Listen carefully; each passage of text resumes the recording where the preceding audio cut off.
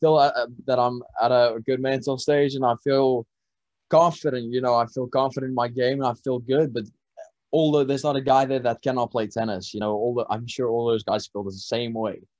And a lot of those guys that's actually in the tournament are still competing in there's not a lot of those guys that got in that's not still playing in the NCAAs, in the team events, or just lost like in the Sweet 16 and in the good, like the bigger rounds, so they already actually in Florida playing. And so obviously they feeling good too, but me personally, I feel good. I feel confident. I feel like like I said, I had a good season. I feel like I've got nothing to lose going into the tournament.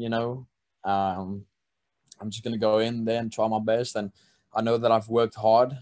And just go and try and prove and give a name for myself in VCU.